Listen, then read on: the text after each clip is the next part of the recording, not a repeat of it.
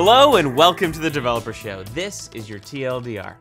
Learn to use the Google Play Developer Console to understand how players are progressing, spending, and churning with this new sample game. Produced with the help from Oxbrain, developer of Zombie Highway 2, it uses randomized and anonymized data from a real game.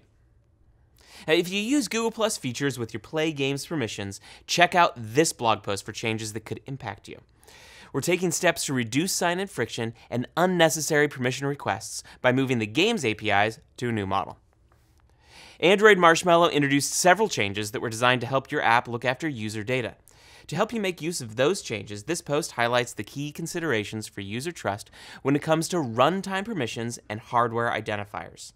Check it out. Now, if you're a student who loves to code or has a great idea for a mobile app, the AdMob Student App Challenge is your chance to build an app, learn how to make money from it, and win awesome prizes, which include a week-long trip to San Francisco and a visit to the Googleplex. App Invites is an out-of-the-box solution for conducting app referrals and encouraging sharing. Here's some details on how two apps, Fabulous and Yumly, used App Invites to grow their user base. Also in the case study category, it turns out design matters. Check out this new video with WeGo and learn how they increased monthly user retention by 300% and reduced uninstall rates by up to 25% with material design. Now, this is a really cool article from Google Research on mastering the ancient game of Go with machine learning.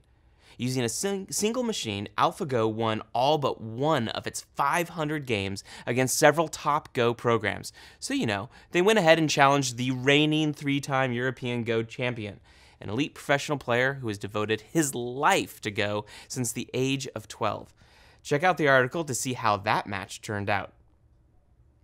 Cloud9 is a development environment in the cloud, and you can now easily create a new Cloud9 workspace connected with a Google Cloud Platform project. It comes pre-installed with a Cloud SDK and G-Cloud command line tool and allows you to build and deploy your app to Google App Engine directly within the IDE. The Chrome 48 beta includes a new security panel in DevTools that makes deploying HTTPS easier. The security panel displays connection information for every network request, demystifying the connection errors that keep you away from the green lock that represents a secure connection. Oh, and if you didn't know already, Android Studio is faster. Here's Reto Meier to tell you more.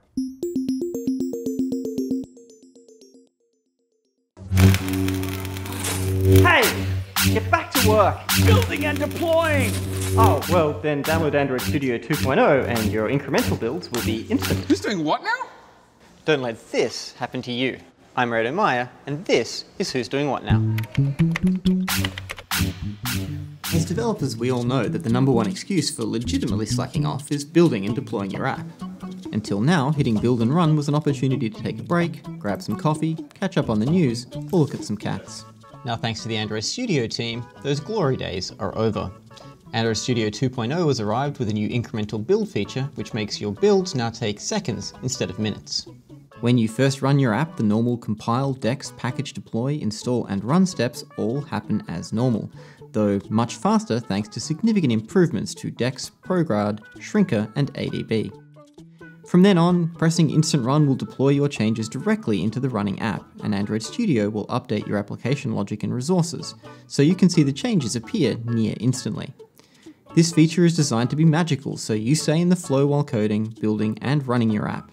No more breaks in concentration, waiting around, or switching contexts. It works with the emulator, physical devices, and it works all the way back to API 15. Developers reducing their average build and deploy cycles, staying in the zone, and increasing productivity. That's Who's Doing What Now. Get back to work! Running the test suite.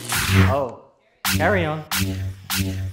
And that's your Developer Show for this week. Remember to use the hashtag AskDevShow to get your questions answered, and don't forget to subscribe to this channel to get the show every week. I'm Timothy Jordan, and I'll see you next time.